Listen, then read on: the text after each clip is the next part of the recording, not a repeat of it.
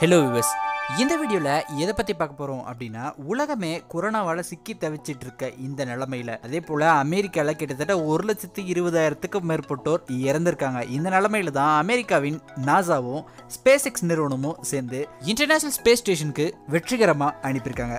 கிட்டத்தட்ட 9 வருட கனவான இந்த மிஷன் வெற்றி அடைஞ்சது எப்படி, அதை பற்றி தான் இந்த வீடியோவில் பார்க்க போகிறோம். ஸோ கடைசி வரைக்கும் ஸ்கிப் பண்ணாமல் பாருங்கள். அதுக்கு முன்னாடி நீங்கள் இன்னும் நம்ம சேனலுக்கு சப்ஸ்கிரைப் பண்ணலன்னா இப்போ கீழே இருக்கிற சப்ஸ்கிரைப் பட்டனில் கிளிக் பண்ணி சப்ஸ்கிரைப் பண்ணிக்கோங்க. கூடவே இருக்கிற பெல் ஐக்கானையும் கிளிக் பண்ணிக்கோங்க. வாங்க இன்னைக்கு வீடியோக்குள்ளே போகலாம்.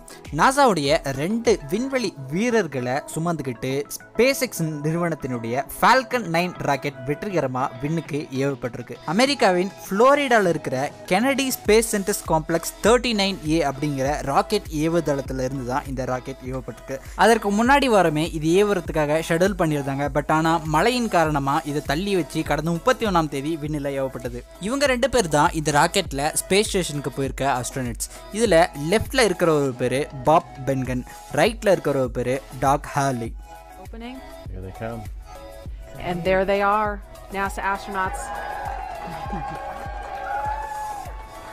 Small crowd, but big cheers. NASA astronauts Bob Behnken and Doug Hurley, Doug on the left, Bob on the right, waving to the crowd there to cheer them on.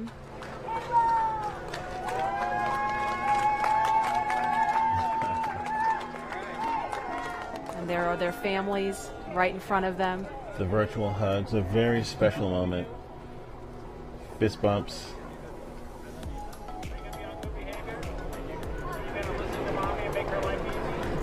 You can hear them. இப்போ நீங்கள் பார்த்தது தான் அந்த 2 அஸ்ட்ரோனட்ஸும் rocket கிளம்புறதுக்கு முன்னாடி அவங்களுடைய குழந்தைங்களையும் ஃபேமிலியும் பார்த்த மூமெண்ட். கடந்த 2003ஆம் ஆண்டு அமெரிக்காவின் கொலம்பியா ராக்கெட் வெடித்த காரணத்தினால நாசா தனியார் நிறுவனங்களோட இணைந்து விண்வெளிக்கு வீரர்களை அனுப்ப முடிவு செஞ்சாங்க. இதனால நாசா விண்வெளி வீரர்களை தனியாக அனுப்புறதில்ல. இந்த நிலையில தான் நாசாவுடன் எலன் மஸ்கோடைய SpaceX நிறுவனம் இணைஞ்சாங்க. இப்படி நாசாவுடன் இணைந்த முதல் தனியார் நிறுவனம் SpaceX தான். கடைசியா அமெரிக்கா ஜூலை 8, 2011 நாசா மனிதர்களை தங்கள் மண்ணில இருந்து விண்வெளிக்கு அனுப்புனாங்க.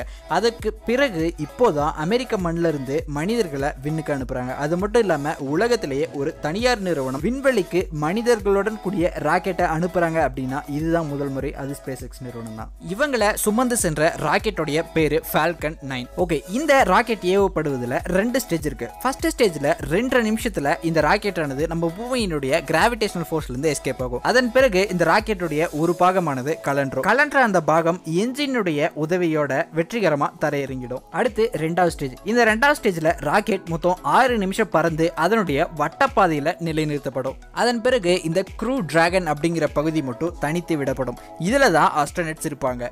ராக்கெட்டுக்கு மேல இருக்கக்கூடிய அந்த கூர்மையான பகுதி தான் க்ரூ டிராகன் அப்படின்னு சொல்லப்படும். இந்த க்ரூ டிராகன் அப்படிங்கிற பகுதியை முதல் முறையா இந்த ராக்கெட்ல தான் பயன்படுத்துறாங்க. இந்த ராக்கெட் லான்ச்சை பார்க்கறதுக்காக தலைவன் ட்ரம்ப் கூட நேரிலே போயிருந்தாரு. இந்த க்ரூ டிராகனுக்குள்ள தான் ஆஸ்ட்ரோனட்ஸ் இருப்பாங்க. ஒருவேளை ராக்கெட் ஏவப்பட்ட பிறகு இந்த ராக்கெட் ஆனது வெடிச்சு செதறினா கூட இந்த க்ரூ டிராகன் பகுதி மட்டும் தனிச்சு விடப்படும்.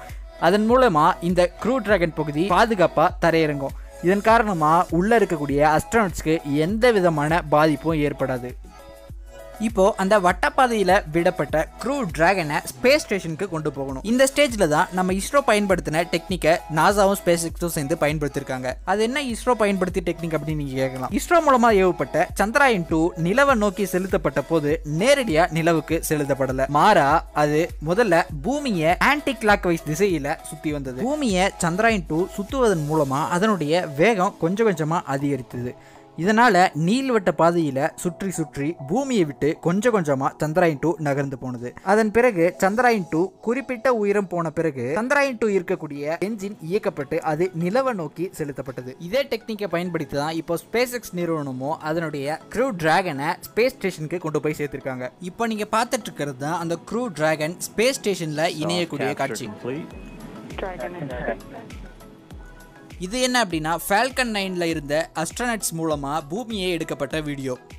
We had a great night last night. Got to get a little sleep, and as you can see from the video, We are just passing over. தென் கடைசியா Saudi Arabia 19 in money the நேர Middle East. Crew dragon பயணத்துக்கு பிறகு space ஸ்டேஷனை போய் அடைஞ்ச 2 அஸ்ட்ரோனட்ஸையும் வரவேற்கும் Russia மற்றும் அமெரிக்காவை சேர்ந்த ஏற்கனவே ஸ்பேஸ் ஸ்டேஷன்ல இருக்கக்கூடிய வீரர்கள்.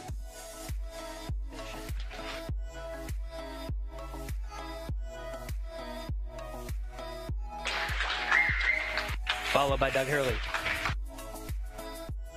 ஸோ இதன் மூலமா SpaceX நிறுவனம் ஒரு வரலாற்று சாதனையை படைச்சிருக்காங்க. இது மட்டும் இல்லாம SpaceX நிறுவனர் எலன் மஸ்க் நாமெல்லாம் கார் வாங்க முடியுமா அப்படின்னு கனவு கண்டுட்டு இருந்த நேரத்தில் கடந்த 2018ஆம் ஆண்டு தன்னுடைய சொந்த கம்பெனியான டெஸ்லா உடைய காரை ஸ்பேஸுக்கு அனுப்பினாரு. அதை பத்தி நான் ஃபுல்லா உங்களுக்கு அடுத்த வீடியோல சொல்றேன். இந்த வீடியோ உங்களுக்கு பிடிச்சிருந்தா ஒரு லைக் போட்டு உங்களோட ஃப்ரெண்ட்ஸ் கிட்ட ஷேர் பண்ணிக்கோங்க. மீண்டும் உங்களை அடுத்த வீடியோ சந்திக்கிறேன். அது வரைக்கும் விஷன் பார்ட் சார்பா நன்றி.